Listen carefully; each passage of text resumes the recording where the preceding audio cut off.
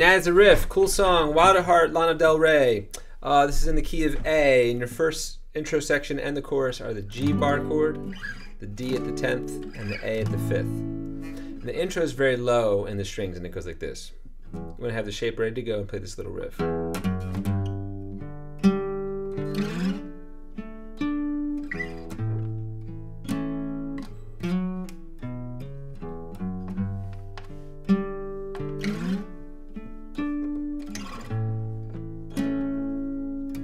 And then the verse will start with an open A. You just go 5, 4 chord, 5, 4. E is 6, 4 chord.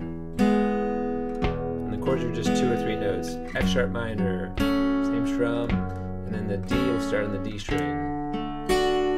Okay, do that twice, and that's your verse. And then the pre-chorus goes to bar chord D, and it goes with a slide to E, then C sharp minor, and slide to F sharp minor, and repeat. Now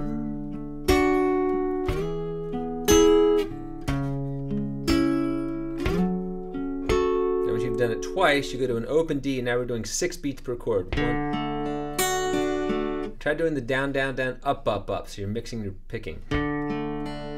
E, 6, 4, 3, 2, 3, 4. Then a quick flat finger A. Make sure the A is open. You're not snuffing it. Then you move the bass, walk down the bass with your thumb. So that's A, 4, 2, open. Then a D chord and a D minor chord. And then you resolve back to the A and you kind of build it up. This leads to the chorus, which is just like the verse, but 6 beats and brighter strings, not so dark sounding.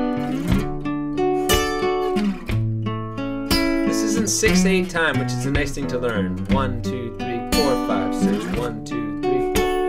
We've done some songs like this before, but still, that's one of the main takeaways, is just how to pick 6 beats out of a chord. Then you're back to the verse.